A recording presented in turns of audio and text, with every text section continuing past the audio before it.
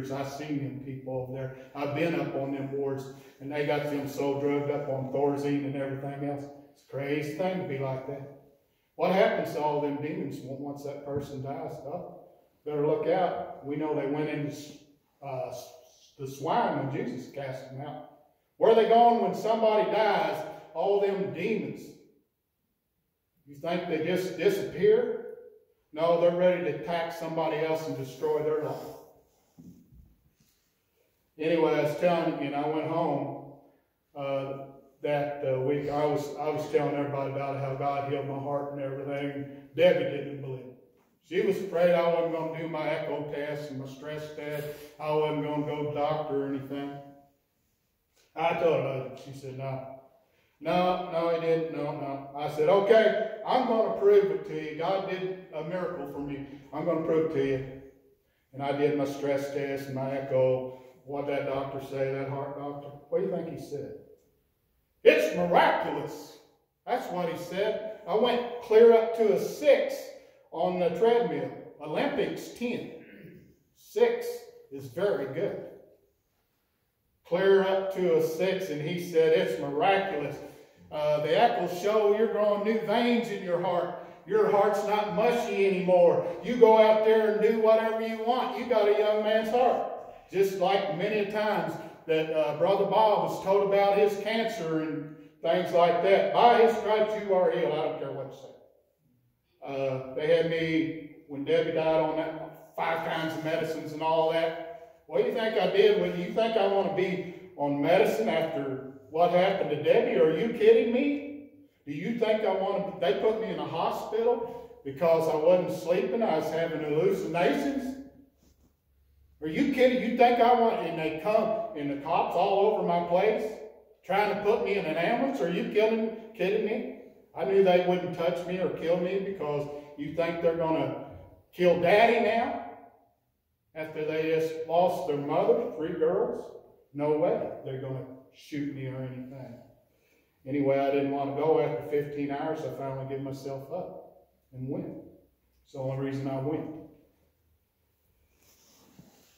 Anyway, it was miraculous when I told Debbie, and she seen all the grass and the echoes, and tell me God's not real today for each and every one of us today. In his stripes. That's just a little part of what God's got to offer you today. His stripes. We're all like sheep have gone astray. We had turned everyone to his own way, and the Lord hath laid on him the iniquities of all. Each and every one of us. No exception. It don't matter who you are. One drop of that precious blood of Jesus Christ was shed for you. I don't care if you're a murderer, a serial killer, whoever you were, God shed that blood for you. He was oppressed, and he was afflicted, yet he opened not his mouth. You know, wouldn't it be hard to suffer and die like that with not even a word? For something, a crime that you hadn't even committed, falsely accused. And he didn't even open up his mouth when they were spitting on him, pulling his beard and all them things like that. He was brought as a lamb to the slaughter, a lamb. And we know how a lamb is so precious, so cute, so innocent. May we say innocent would be the word for it. A lamb to the slaughter, and as a sheep before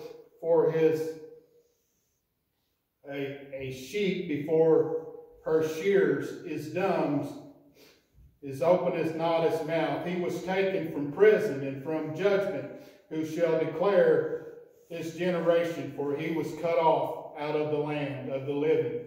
For the transgressions of my people was he stricken, and he made his grave with the wicked, and with the rich in his death, because he had done no violence, neither was any deceit in his mouth. Yet it pleased the Lord to bruise him. He hath put him to grief. when thou shalt make his soul an offering for sin, he shall see his seed, he shall prolong his days, in the pleasure of the Lord shall prosper in his hand. He shall see of the travail of the soul, and shall be satisfied. By his knowledge shall my righteous servant justify many, for he shall bear their iniquities. Therefore will I divide him a portion with the great, and shall divide the spoil with the strong, because he hath poured out his soul unto death, and was numbered with the transgressors, and he bare the sin of many, and made intercession for the transgressors. How many of us could do that? How many of us could be falsely accused, suffered and bruised, beaten, crucified, and not said a word? I don't think any of us can do it. We don't have that kind of power, do we? Think you could do it? You think somebody that hates you, and we can't even take a lie told on us. We can't even take that, can we? Oh, it upset us so much, and we start holding a grudge because somebody lied on us. Why don't you try going to that person and saying, I don't know why you lied about me. Why don't you try that sometime? Oh, they might break down on their knees and start tearing up. You see people tear up. I have with people I've roomed with in the motel. Oh, Daryl, you had me crying. That's right, and that's what you should be. You should be a light in a dark place to those that are lost and don't know Christ. I want them to have what I have. It's the greatest thing in the world. It's the greatest thing in the world. And once God saves your soul, you'll be a whole different person. When I come out of that church that night, after that revival, you talk about weeping. And I had hair down here. I shot up drugs and things like that. I had a broken leg, and the church was longer than this church. It was a big Baptist, old Baptist. I was on the back pew, and I started crying. I couldn't hold back. Oh no, I jumped up there on that one leg. In crutches, I didn't even think about it. Hopped all the way up there, give my life to Christ, and then people looked at me after I got out of there. Oh, he's a different person. I heard him talking. Oh, he's a different person. I grant you, you become different. And everything about you becomes different when you receive Christ in your life and in your heart. You become a different person. You don't do the same things. I come out of that church so happy and free. Oh, I could hear the birds. Oh, the air was so much cleaner. Oh, the air that I was breathing. Oh, everything was so much greener. Oh, the trees, the sky, and everything was so much different. And I still have that today. Everything's different with me now. The sin and all that, oh, that's totally different. I don't hang around with the same crowd. I don't do the same things.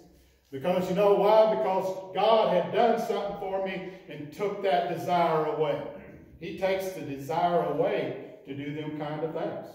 Oh, is it hard to do? Keep from doing them things? No, it's definitely not hard to do because God took them away. He took the desire, and you just don't desire things. And God and Jesus did that for each and every one of us. Can you imagine? Can you imagine? Somebody got something on their heart right now. Something on your heart right now. I forgot my book. I don't even know. I know I had a good song that I was wanting to sing.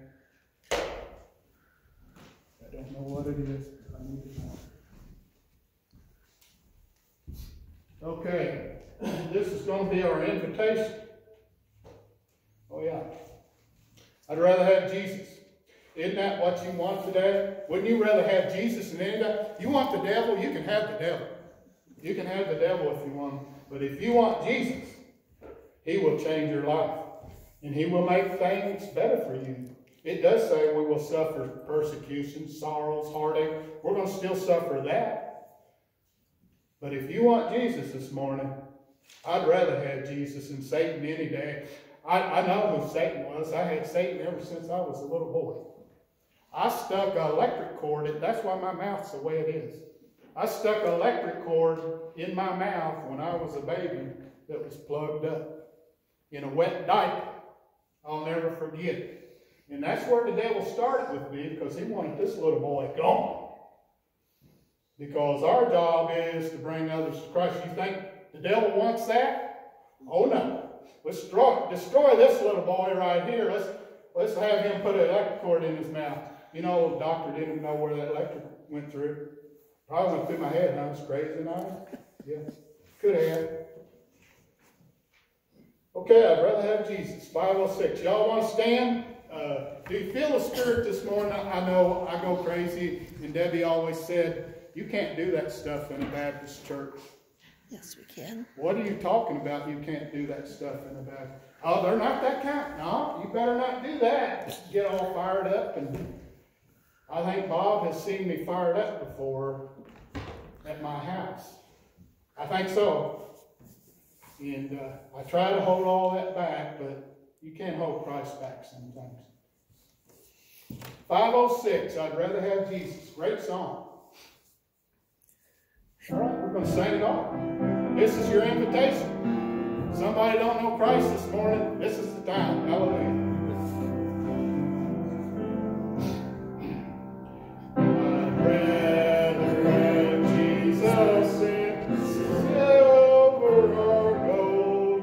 I'd rather be His than have riches untold.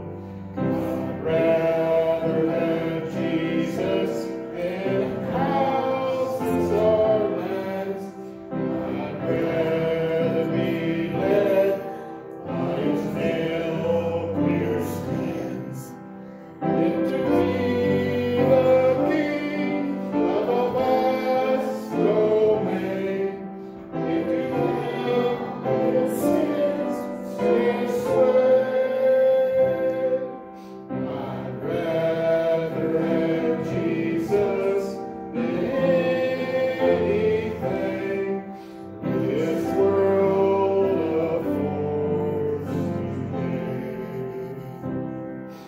I'd rather have Jesus than winds of applause. I'd rather be faithful to His dear cause. I'd rather have Jesus than worldwide fame. I'd rather be true to His holy name than to be a king of a vast domain and be held in sin's great sway. I'd rather have Jesus than anything this world affords today. He's fairer than lilies of rarest bloom.